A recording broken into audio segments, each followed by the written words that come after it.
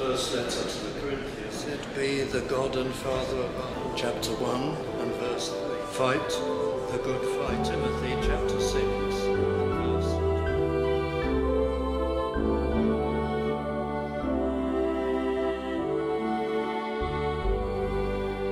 Our subject is to timing the Lord, which is traced throughout this chapter.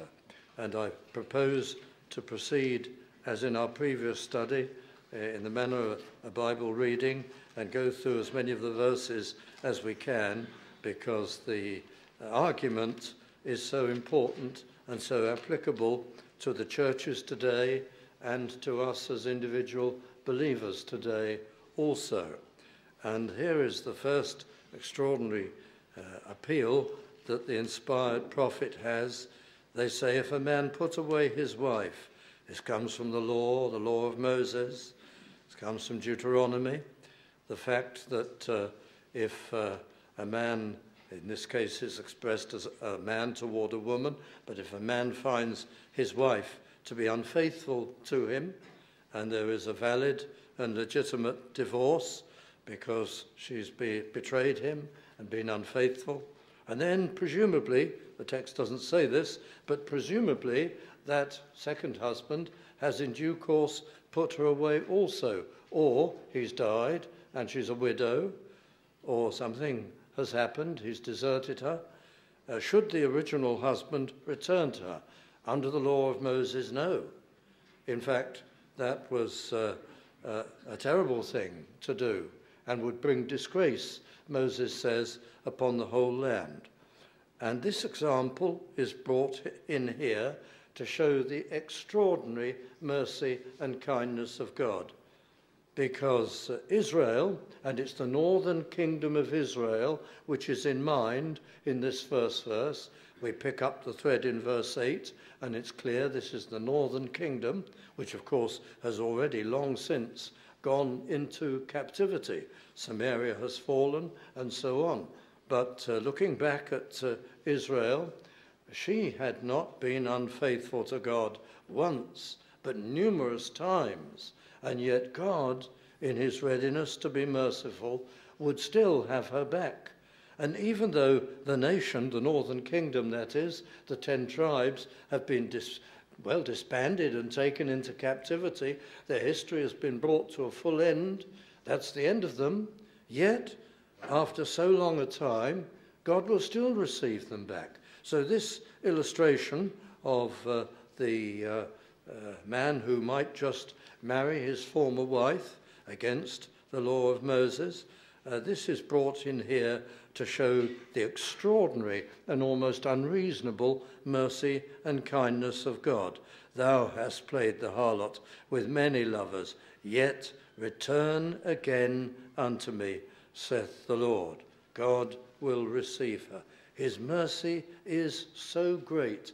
And this, of course, comes up repeatedly in the Old Testament.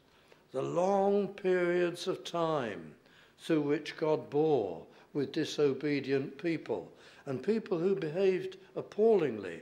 The number of warnings, the centuries of lesser chastisements before he moved and brought them into a captive condition.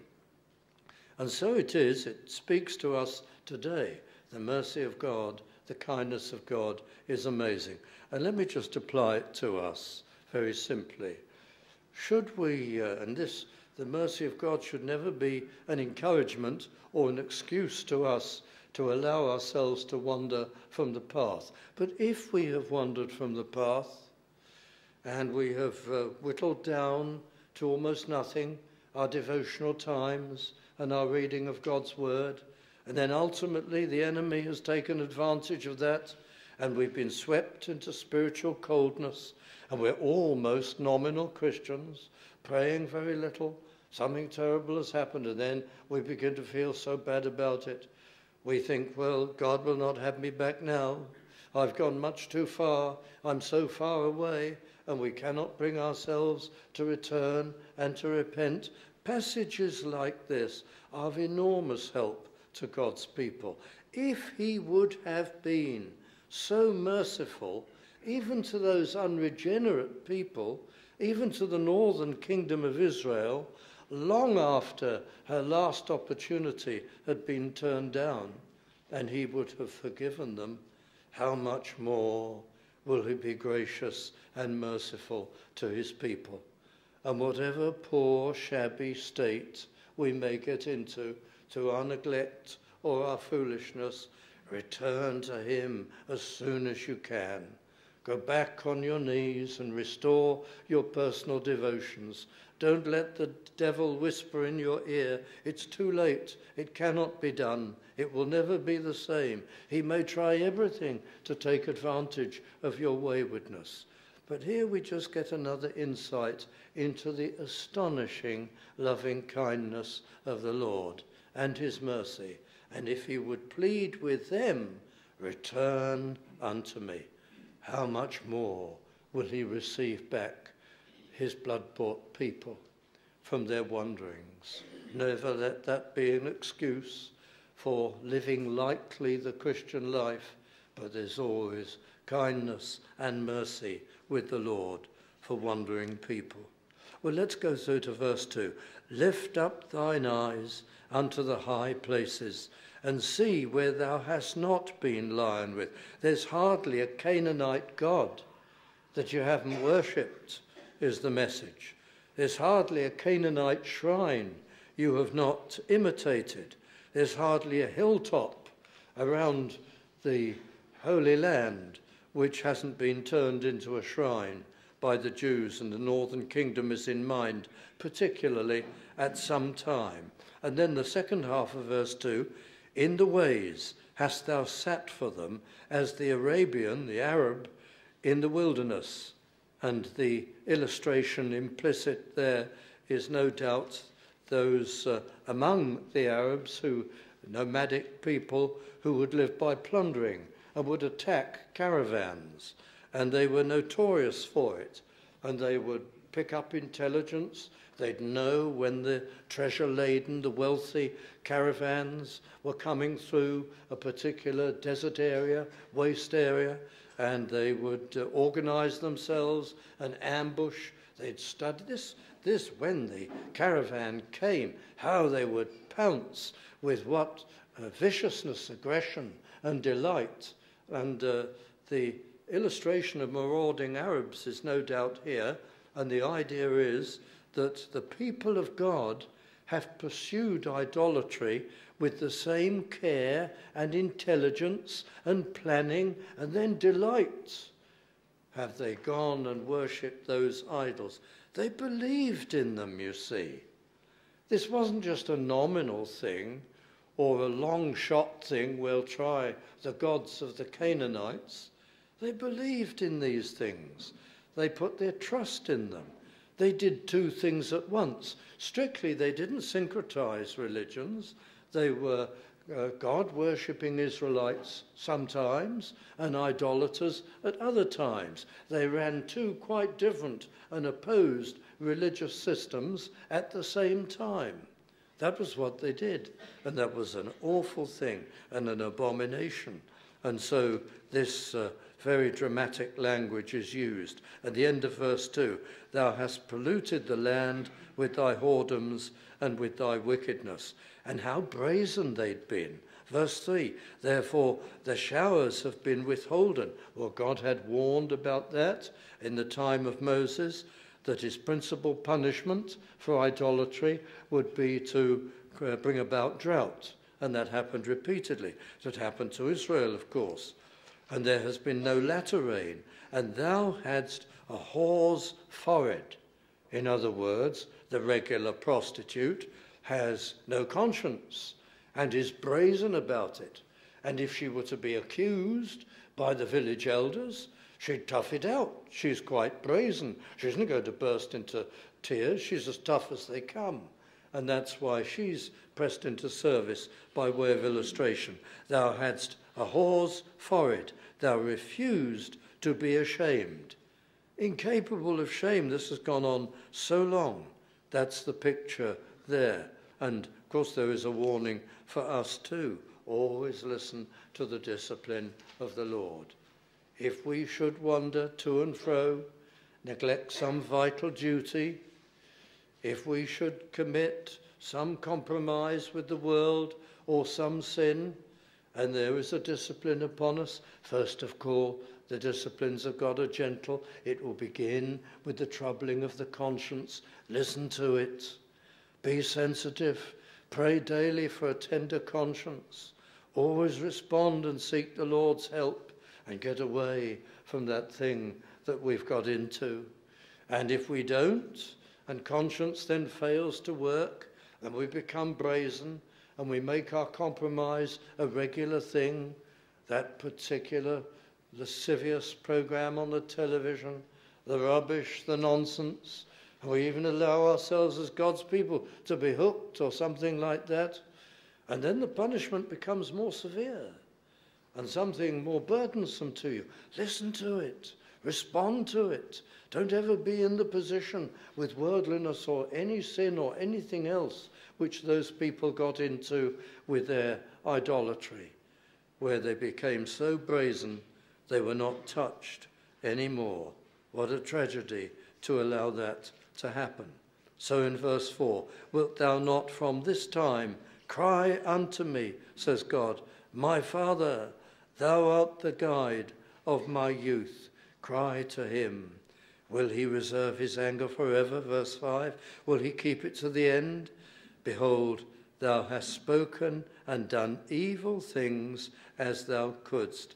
And the sense seems to be, you have gone through religious exercises, and you may have spoken words of repentance, and you may have confessed the Lord in your worship of the true God, but at the same time, you've kept your sinful behavior. Thou hast spoken and done evil things as thou couldst. So the prayer, the repentance, the worship was not legitimate, not valid, not heard. It was an offence to God. It was accompanied by wrongdoing. Well, verse 6 brings us to a new section. The Lord said also unto me in the days of Josiah the king, hast thou seen that which backsliding Israel hath done? And the theme is the same. She's gone up every high mountain under every green tree and worshipped Canaanite gods, fertility gods, or they were the most popular Canaanite gods, all of them. And verse 7, and I said, after she had done all these things, turn thou unto me. But she returned not. And her treacherous sister Judah saw it. Treacherous. The Hebrew indicates deceitful, something along those lines. Well, Israel was deceitful. She was doing two things at once, pretending she worshipped the true God and yet worshipping idols. And we'll say a little more about that in due course. But Judah, the southern kingdom, that of course was preserved for very much longer, she did not fear. She did not say to herself, well, judgment will come upon Israel. And when it came and Samaria fell in 722 BC, and the Assyrians took the people captive and restocked the land with others moved from elsewhere, Judah didn't say, we better give up our idolatry because this could happen to us. Who would have thought that the 10 northern tribes would finally come under the judgment that the prophets have warned of? And they should have been stirred, but they were not. And this is the argument here, that it affected Judah also. Judah, end of verse 8, feared not, but went and played the harlot also. And back to Israel in verse 9, it came to pass through the likeness of her whoredom, she did it without conscience, she worshipped idols easily, she made light of the whole thing, she didn't consider this was a serious sin. Because of the likeness of her whoredom, she defiled the land and she committed adultery, spiritual adultery of course, with stones, stone figures, images, and with stocks, wooden images and figures. She used everything that came to hand. And we think of today in the churches. We have idolatry today, even in the churches of Jesus Christ. We mention it often. We warn of it often. Maybe it's in individual lives, even in our midst. Who knows? The idolatry of the world. All that music, I mention it again, designed by worldlings to promote sin and rebellion and sexual liberty and so on, pressed into service in the churches. The intoxicating, crashing rhythms, the hypnotic rhythms, and everything that was designed by the world to be part of this world's evil system. And it's trusted by churches. We can't win souls without this, without adapting, without helping ourselves to the sinful aspects of worldly culture. And they trust that more than they trust in God. And so individuals say, oh, but I need this. Must be thumping in my ears to give me a lift, to give me a better mood, to hold me and sustain me. And I cling on to these things that were my worldly, distinctively sinful and worldly pleasures that held me to the world and taught me to serve those things which the world does and practices. Well, friends, it's modern idolatry. And just as the Israelites and then the people of Judah went to the idols of the Canaanites, so the Christian church today, or huge parts of it, is just given over to what 30 or 40 years ago would have been regarded as unthinkable. It is amazing how things have changed.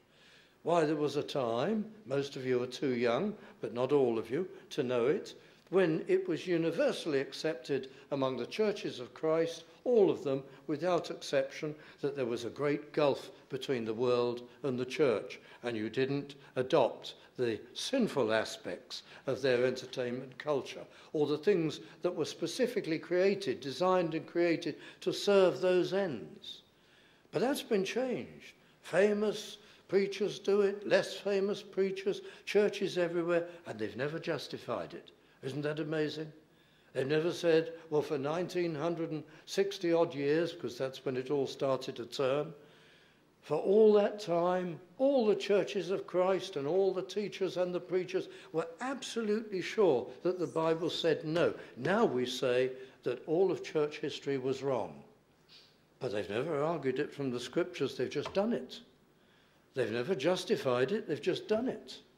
What is becoming seen everywhere now has never been scripturally argued, justified, presented at all. It's astonishing.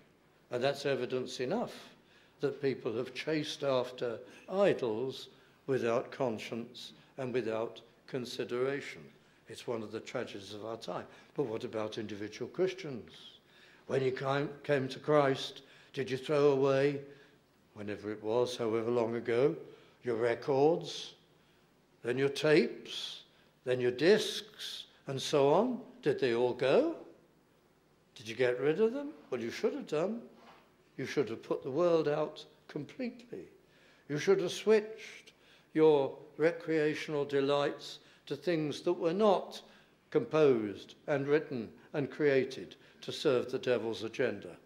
There should be a great gap between us and the world, but I must come back to the passage in hand. Well, I come down to verse 11. And the Lord said unto me, says Jeremiah, the backsliding Israel hath justified herself more than treacherous Judah. Why ever would the Lord say that? Having condemned Israel for this, she's now said, in a manner of speaking, to be more justified than Judah. Well, she fell first, whereas Judah had the example of Israel's fall.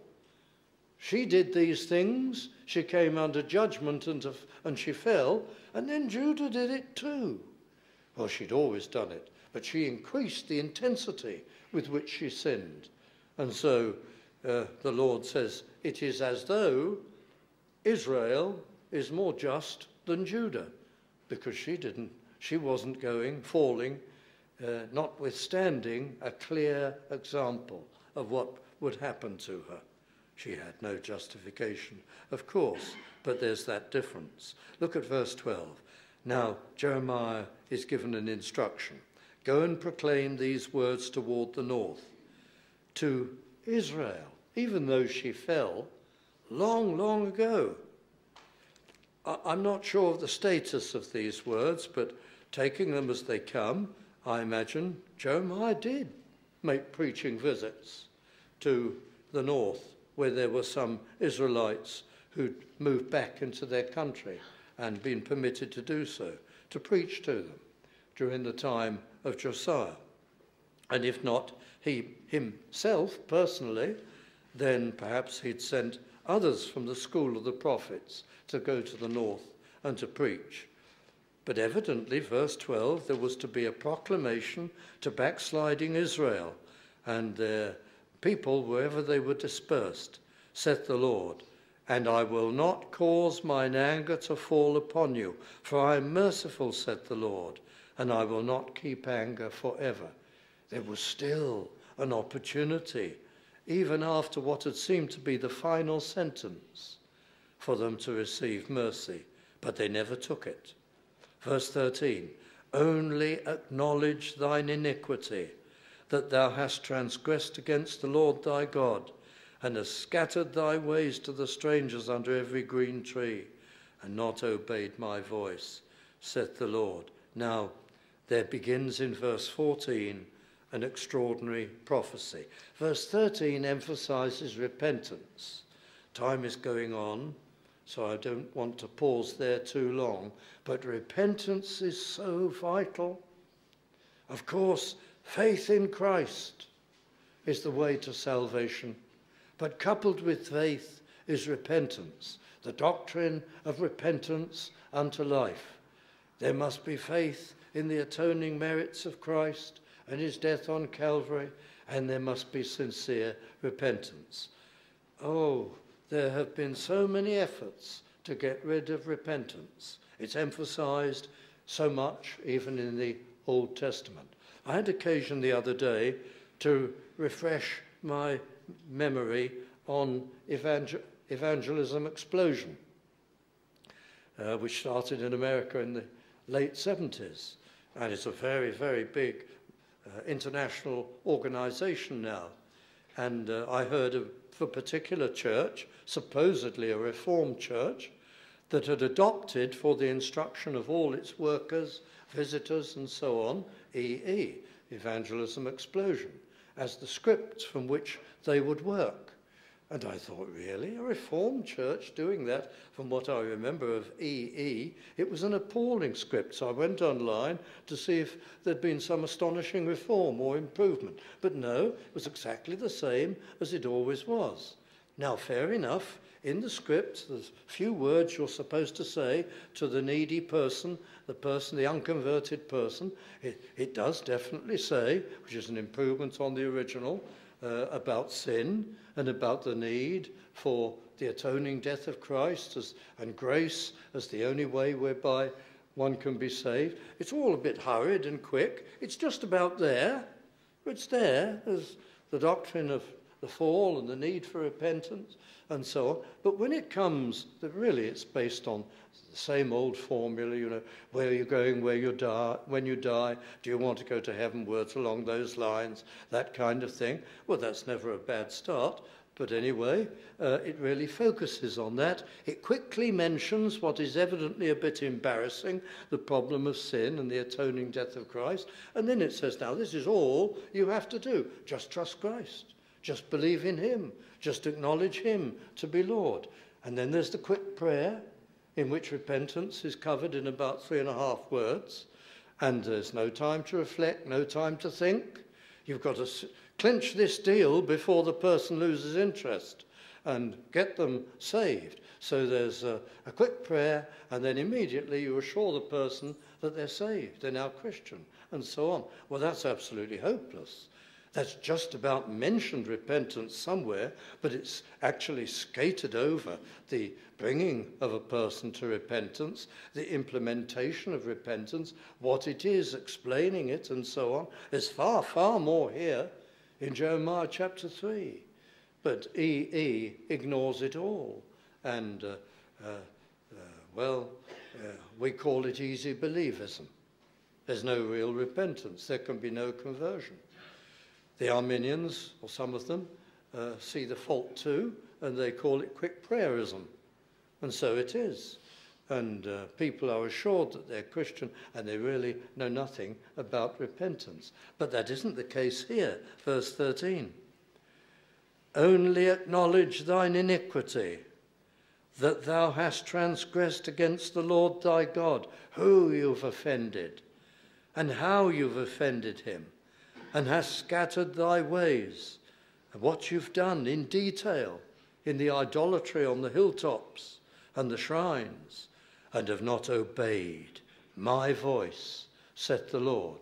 That's a pretty comprehensive summary of repentance. It's got to be sincerely done. But then in verse 14 begins the prophecy. And it's a tremendous prophetic passage. Turn, O backsliding children, saith the Lord, for I am married unto you, and, here it begins, I will take you, one of a city, not many. This is a very small remnant. The figures won't be literal. This will be a general speech which indicates that God will have mercy on a small number, one of a city, and two of a family. That actually means a clan, not a tribe, more than that, but a subdivision, a subfamily within a tribe. One of a city, two of a clan, and I will bring you to Zion. Now this is a promise that at some future time, when there is true repentance, a remnant shall be saved. A number shall be saved. Not the whole number of Israel, but some of them. And then look, verse 15. And I will give you pastors according to mine heart, which shall feed you with knowledge and understanding. Now, when might this prophecy have been fulfilled? We're going to read more of it in just a moment. At what stage? Well, it would have been in a small way fulfilled even with the return of Judah, as far as Judah was concerned, from Babylon, with the small remnant that returned from Babylonian captivity to Jerusalem and to Judah. And we don't know, but there may have been a number of people from the kingdom of Israel, the former kingdom of Israel, who found their way down there too, though there's no solid information about that. So that would, but it wouldn't be a real fulfillment because we know nothing about Israel, and this prophecy is primarily addressed to Israel. That was a return from captivity of a remnant of the southern kingdom of Judah. Now, certainly there were some good pastors given to them. We've just been studying the book of Nehemiah, and we know that. Well, they had Ezra for a start. They had Nehemiah. He wasn't exactly a pastor. He was a politician. But he was far better as a pastor than many of the regular pastors, what he did for them and how he restored after Ezra worship and so on. And then they had quite a few good Levites. We know that from the part played by the Levites in the restored worship while Nehemiah was in Jerusalem. So there was a small degree of fulfillment, even with the return from Babylon to Judah and Jerusalem. But nothing like the fulfillment of the promise, the prophecy, as it's given here. I will give you pastors according to mine heart, which shall feed you with knowledge and understanding. This would be a fulfilled prophecy later than the return from Babylon. And verse 16, it shall come to pass when ye be multiplied and increased in the land in those days, at the time this prophecy is fulfilled, saith the Lord, they shall say no more, the ark of the covenant of the Lord. Neither shall it come to mind, neither shall they remember it, neither shall they visit it, neither shall that be done any more. Well, the ark of the covenant with the mercy seat, what happened to that? Well, we don't know. But when Nebuchadnezzar finally destroyed the temple and Jerusalem, he either took it back to Babylon with the treasures from the house of the Lord, and it got lost there somewhere and disappeared entirely from view, or he took the gold off it, or his people, and the coverings, and it was destroyed and lost, perhaps, in the destruction of Jerusalem. Anyway, we know it was there at the time of King Josiah, because it's mentioned earlier on. And we know after that, they never had it. It disappeared. Nobody knows what happened to it. So there's a minor fulfillment when they rebuilt the temple under Ezra, and then, of course, the wall, the city wall, under Nehemiah. There was no ark there, and they were worshipping without it. But this isn't the fulfillment. This looks to a time when nobody's even interested in the ark of the Lord, because Christ has come, and the symbols are now in the past. The new Zion, the Jewish Gentile International Christian Church, which begins through the coming of Christ, and formally on the day of Pentecost. Now we have Christ. We don't need the foreshadowings, the ark and the mercy seat and all those things, nor any of the articles of worship in the old tabernacle and temples. So the complete fulfillment of this passage is the coming of Christ, and I remind you of it. If for people who return to God, verse 14, then they will be brought to Zion, the Zion that will be brought to pass at the time of Christ, the new church.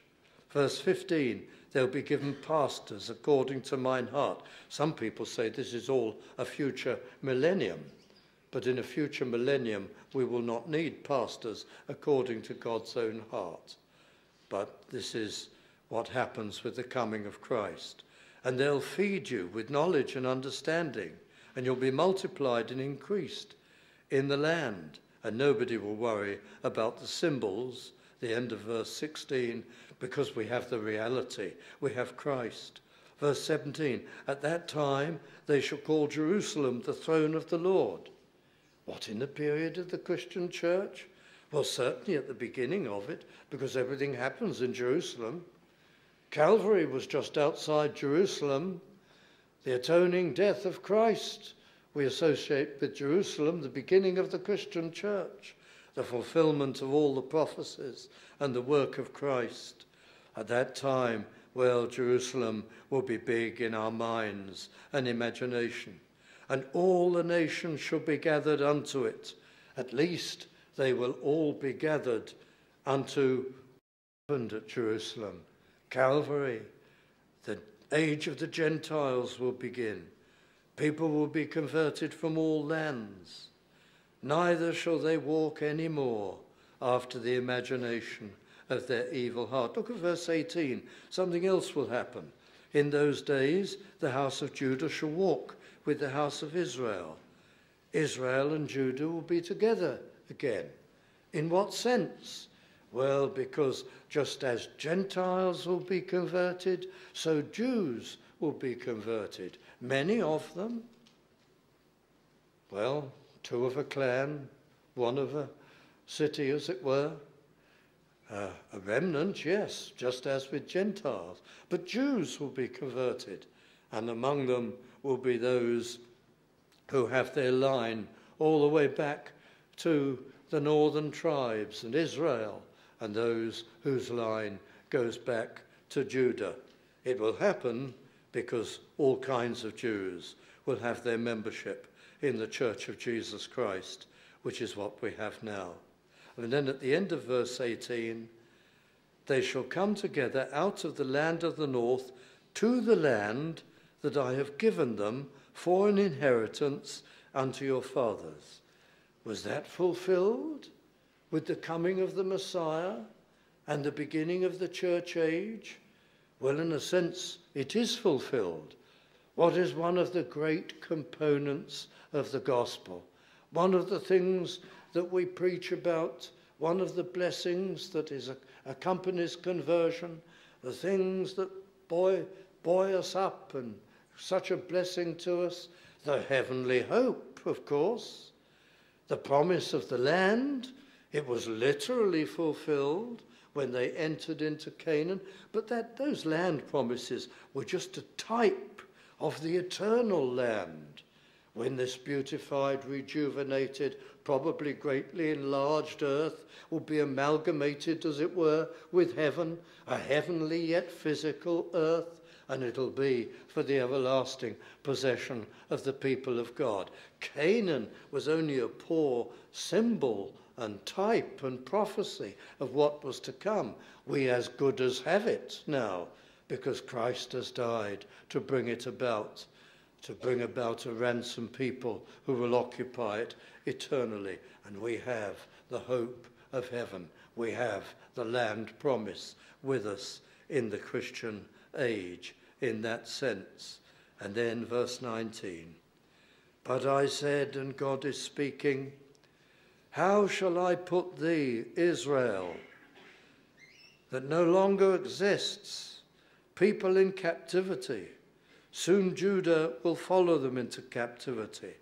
How shall I put thee among the children in the new Zion, and give thee a pleasant land, a goodly heritage of the hosts of nations, along with Judah, converted people from Judah, along with Gentile converts?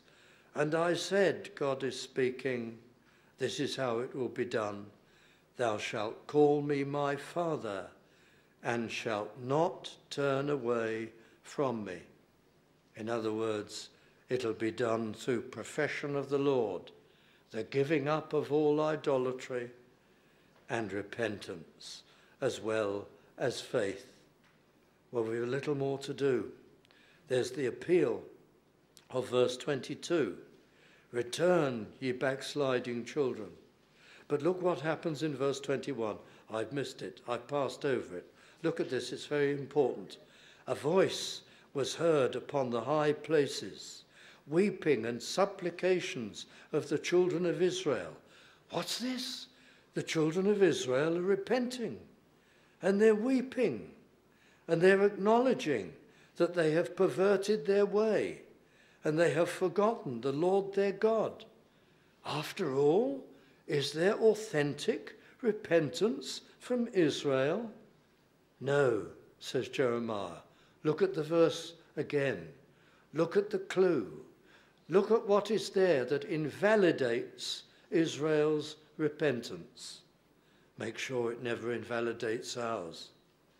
A voice was heard upon the high places. They are repenting to the true God in their Canaanite shrines, in their places of idolatry. You can't do that. They've become so brazen, or had done before they went into captivity, that they would even pray to the true God in the middle of their idolatry. So they're weeping. We've done wrong. We want the rains to come back. We want to be delivered from any troubles. We cry out to our God, but they're still in the thick of their idolatry.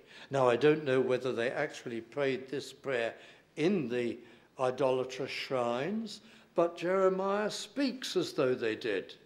It's his typical graphic presentation. Well, what about today? Here are the churches borrowing from the world wholesale.